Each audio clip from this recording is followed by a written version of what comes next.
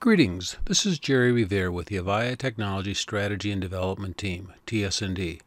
This video describes the use of ADS 2.0 network monitoring. It will show the settings of parameters that SLAMon server will use to evaluate and provide alarms and alerts to assist in network troubleshooting. This video will look at the SLAMon network monitoring functions. What is being shown here builds upon several other Avaya Mentor videos on the Avaya Diagnostic Server 2.0 release. We will look at how to set the monitoring thresholds for various alarm values for round-trip delay, jitter, packet loss, and EMOS, which is estimated mean opinion scores for the various monitored services. We will see how to define the differentiated services code point value, or Dscp, for the same services based on your network needs. We will take a look at the network monitoring tab options and look at how the various errors and outages are displayed between subnets and zones. This slide shows a view of the network summary grid and what the colors indicate in the associated tables and their definitions. I have now brought up the SLAMon main screen. Briefly, this screen is the interface used to set up the agent discovery process. The next tab to the right displays the discovered agents that will be used for the testing. Going to the Admin tab and selecting the Properties choice will allow us to utilize the 4 tabs to set up the various property options. The first tab is for sending SNMP traps when a monitored threshold is exceeded. Next, we will see where to set the various thresholds that are in the Alarm Threshold tab. Round-trip delay, jitter, packet loss, and EMOS, estimated mean opinion score values, are set in this dialog. Generally, 180 milliseconds is considered a standard one-way delay for voice. The round-trip delay value shown as the default should be doubled to 360 milliseconds. The default packet loss and jitter values are considered commonly accepted values. However, they may be a little low in general cases. Adjust to what you are comfortable with based upon your own situation. The EMOS scores are based upon the ITUT G.107 recommendation. 4.0 to 4.5 is considered PSTN toll quality. 3.6 is considered business quality. For data, set these values based on the network values within your enterprise or your tolerance levels. The last column, called strike, defines when an alarm is generated when the value entered is exceeded in a given hour's time. Adjust the values as needed and press the Save Changes button to store the applied changes.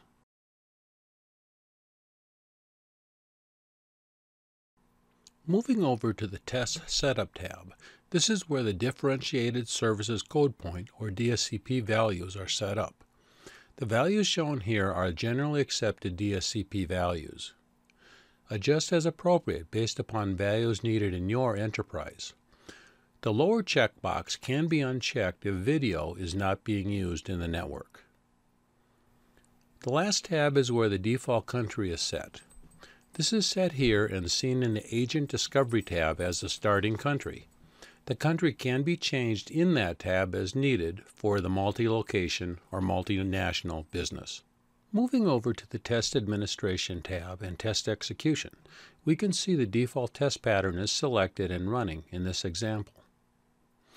You can see the lower portion of the screen, the number of tests being ran, and the number of test failures. Failures could occur due to a number of reasons, such as lack of agents in a subnet or network problems. They are quantified here. In the upper area of the screen, you'll see that the Start and Stop buttons for running the test pattern is selected. There is also a refresh button to update the data displayed on the screen. Finally, there is a button to display the tests being run.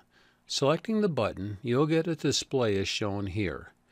The display defines both subnets and cities the tests are occurring between, the codecs under test, and the DSCP values being tested with.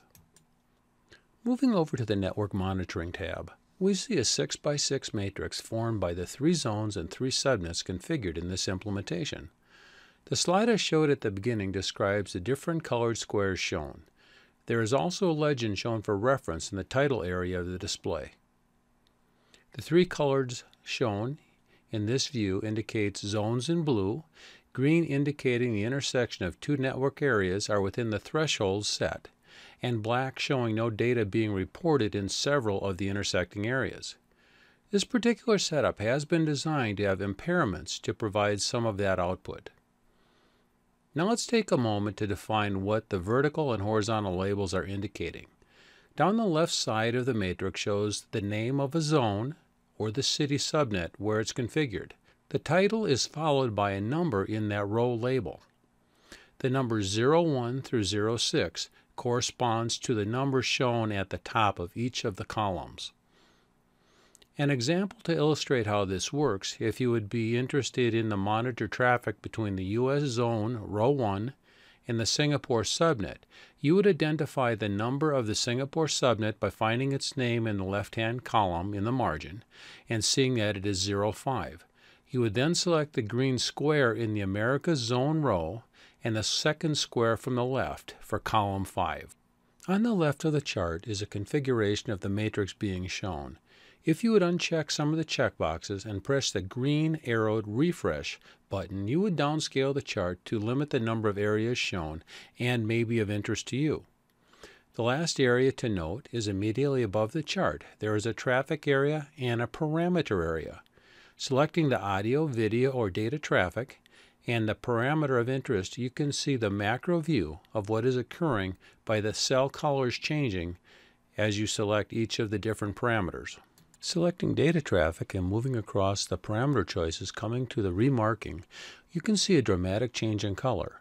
So selecting the intersection of the Americas and Europe zone, we can drill down to look at the specifics.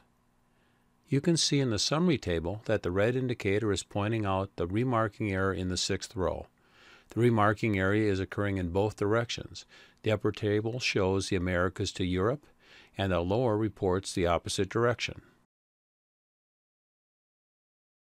Moving down to the Dscp Details, you can see the routing is severely impaired.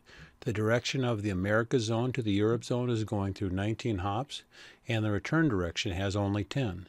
You can see the audio diff-serve marking values has changed from a 46 to 0, and the video has had similar occurrences of marking changes. Going into the matrix at the Bangalore to Singapore intersection, you can see that some delay and some other errors are being shown. I have changed to a later date range to show this functionality. At the top of the QoS area, you have a Start and Stop button. Clicking on the start date, you can see it open a dialog where I'm adjusting the time back about 2 hours and pressing the Update button. The time window now that is displayed is roughly about 3 hours. Using these two buttons, you can adjust the time window from the current time to the earliest point in the time that there is data being stored.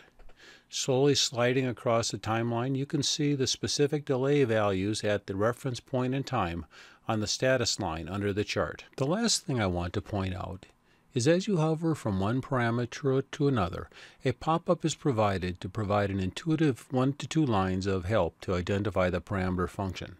There's a lot more to this interface than what I can show you in this video.